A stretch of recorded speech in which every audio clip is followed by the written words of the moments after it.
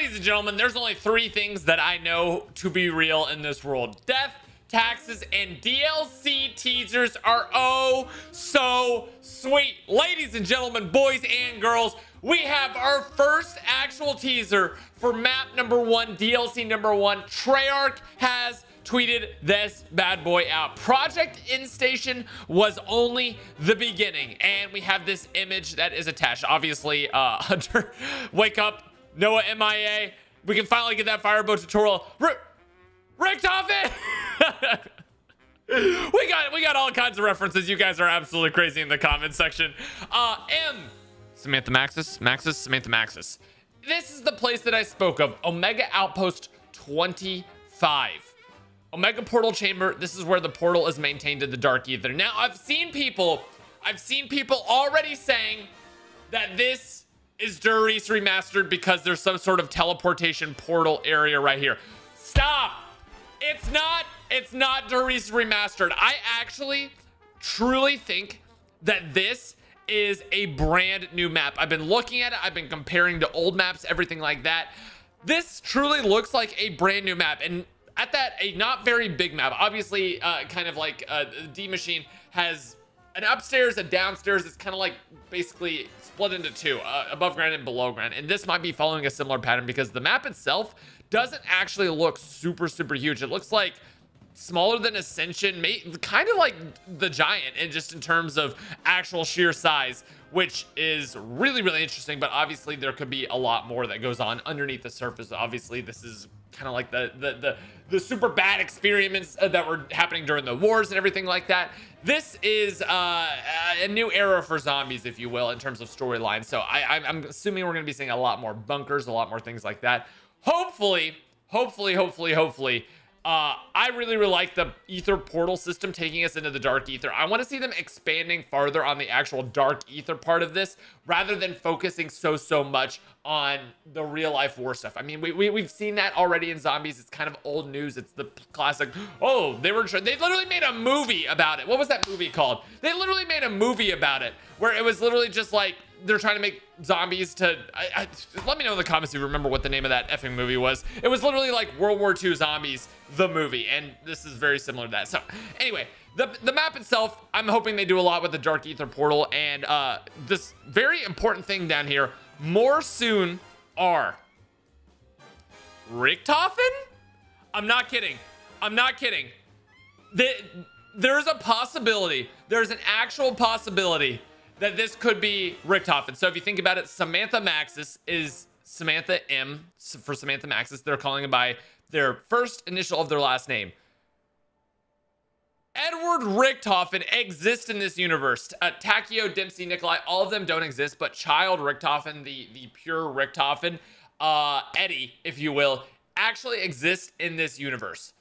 And it's an actual possibility that he does exist in this universe, and this could be him. I don't want to freak out and say like it's Richtofen 100%, anything like that, but that is honestly the thing that makes the most sense. Samantha Maxis is kind of like the forefront, like Weaver is like kind of the commander type person, but he's not really like the intel runner like Samantha is, and this is what seems like one intel runner to another. Richtofen. In addition to this, I haven't touched on this yet because of bad memories, but as you can see right here, Check's calendar. Oh, hey. Oh, sorry. This is the wrong thing. Here it is. RIP 2020, hell of a year 2021 with Tombstone Soda is just, it's a can. It's a perk can. Is it coming to the next map or is it just a meme? I literally don't know, but all I can say is if they add this to Call of Duty, Cold War Zombies, I am turning the music off permanently so I never have to hear the Tombstone song ever again in my entire life. I can't stress it enough. That being said, we also have some exciting news in that, oh hey, 115 days next week, which is like 1/15, so basically January 15th, which is in 3 days. It's very soon. 3 days. See you soon, zombie fans. And yes, we'll have more Zombies Goody to talk about in addition to Cranked, which also goes live next week. So maybe this is the day for the trailer. Maybe this is the day for the more teasers. Maybe it's a day to talk about things that are coming to zombies aside from Cranked in terms of just like different ways to play. I think I really love Cold War Zombies. I think the biggest kind of like problem with it right now is the lack of either competitive game modes like versus other players and stuff like that, or B, just more maps. I think that the actual bare bones of Cold War is so much better. It's light years better than Black Ops 4. It's so much more fun to play. There just needs to be more content, more things to do to keep the game moving, and maybe new game modes, new maps, stuff like that. Now, I said at the beginning of this video, there's 3 things that I know in this world. And this is very important, by the way. There are 3 things that I knew in the beginning of this video. Death, taxes, and zombies teasers are a good thing. But there's actually a 4th thing that I know.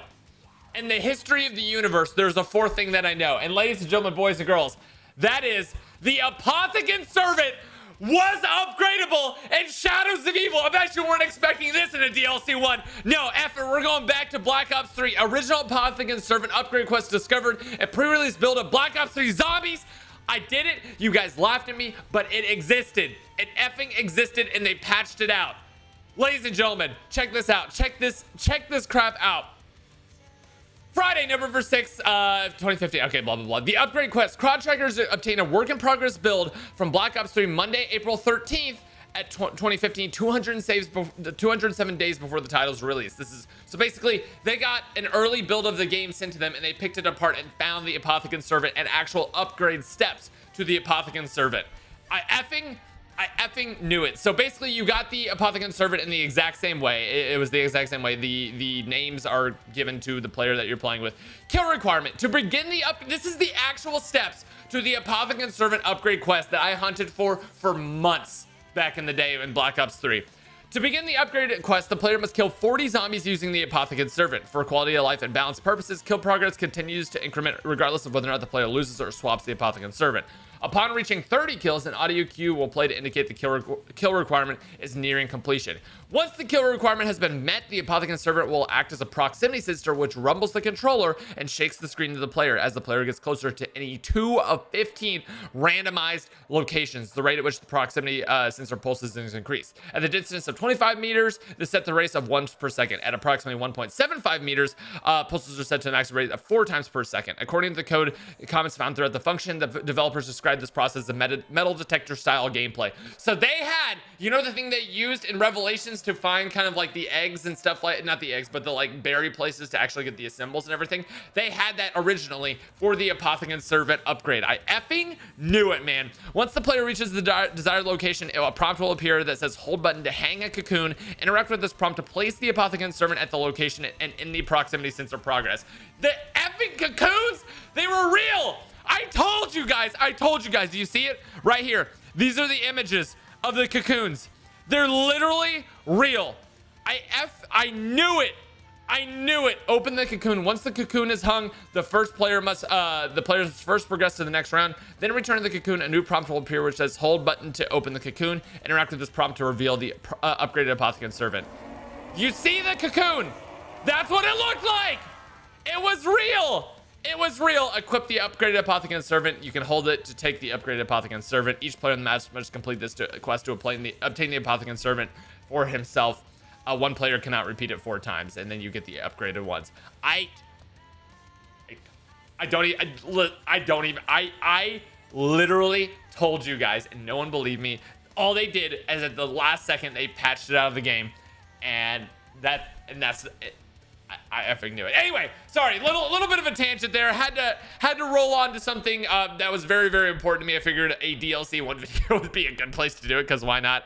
But yeah, this is it. DLC 1, our first look at the map, our kind of overlook. Again, there's not much to talk about here because the picture is so low quality. It does look like there's some sort of palm trees kind of around here, like in this area, or maybe that's just literally nothing at all. I don't know. It's hard to tell. The picture is so low quality because it's obviously meant to be like the 80s. So it is what it is. Ladies and gentlemen, boys and girls, let me know your thoughts on DLC 1 so far. What do you think? Are you excited? Are you hyped? Do you need to see more teasers, etc.? What are your thoughts? And tell me the name of that zombie movie, man. I can't remember it. It was literally World War II zombies, but in a movie. It wasn't that great.